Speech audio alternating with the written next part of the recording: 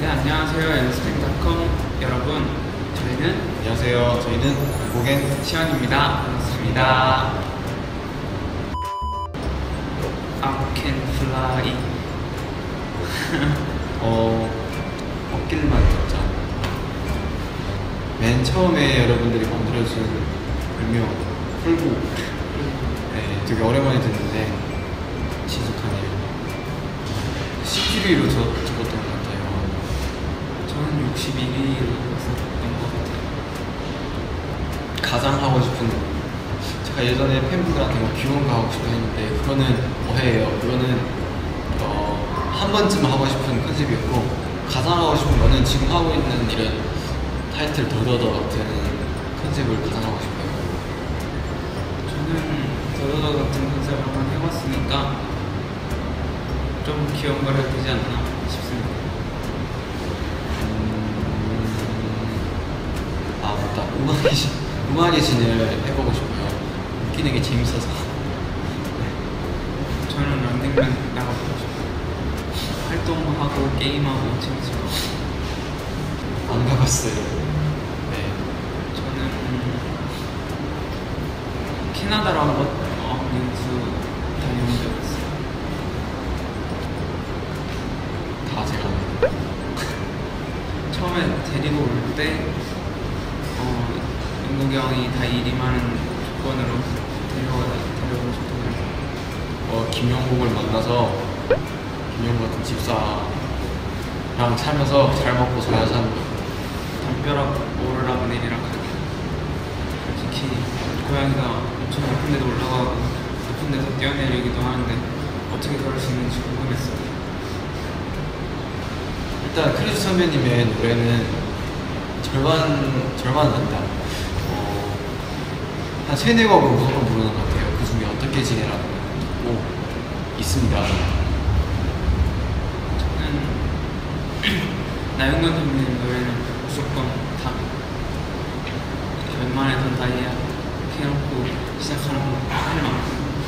더 타이틀이니까 타이틀 빼고 얘기할게요. 저는 가장 마음에 드는 곡은 러브 테이스트랑 스테이 히어이랑 원터넷. 네, 결국엔 다 마음에 듭니다.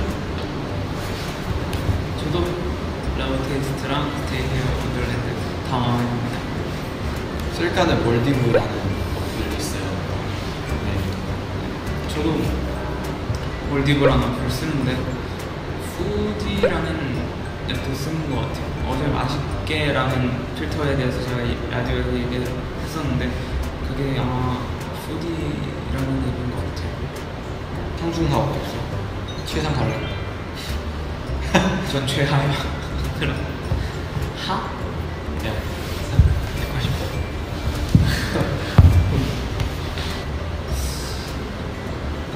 여기가 이렇게 찍는데 이렇게 턱을 얼마나 드냐에 따라서 좀 나뉘는 것 같긴 한데 제가 조절을 잘 못해서. 쉬는 날에 한강에서 친구들이랑 치맥을 즐겁게 먹고 싶어서 네, 쉬는 날에 놀이공원에서 친구들과 신나는 놀이기구를 추러스를 먹으면서 맛있으니까. 팬분들이 보내주신 홍삼액 있는데 숨튼 날 때마다 힘들 때마다 먹고 하거든요. 네. 뭐 비타민도 많이 보내주셨고 그래서 그런 거 잘 챙겨 먹고 있습니다.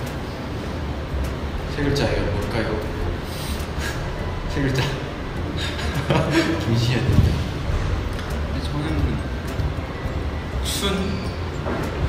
저는 다시 김용국 형 이렇게 되었어요.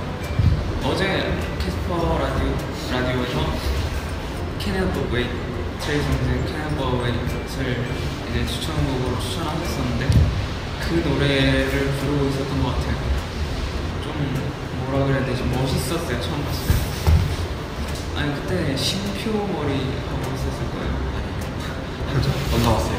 그 메인 앨범 메인 사진 있잖아요. 너무 감동 찍은 게 진짜 거기 찍는데 벌레가 진짜 너무 많았어요.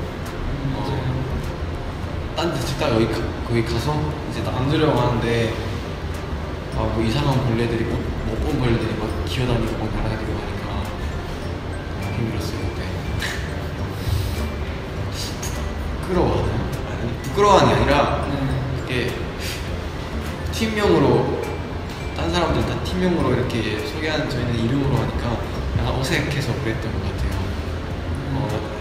저는 생각해놓은 유닛명은 아직 없어요. 네, 저도 딱히 없었습니다. 왜 단점밖에 생각이 안 나지? 장점.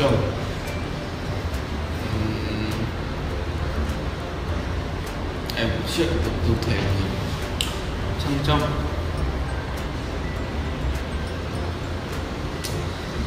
이것도 장점이라 할 수 있을지 모르겠는데 잠을 되게 잘 자요. 못 자는데? 아니 그러니까 못 자요. 아니 그러니까 그러게 이게 좀 못 자네. 뭐냐면 게임을 좋아해. 그게 뭐가 장점이야? 한다. 나? 아니 왜 이런 질문 하세요? 진짜. 부어요? 아니요. 네, 아니요. 앞에는 좀 장난으로 했으니까 이건 좀 진지하게. 근데 데뷔했잖아요. 말 그대로 데뷔해서 앞으로 어떻게 될지 모르잖아요. 네, 잘 될지 그런 게 약간 좀 고민이에요. 네, 지금까지 영국엔 시연의 연생 연담이었습니다. 네, 질문을 아주 이렇게 많이 보내주셔서 너무 감사드립니다. 감사드립니다.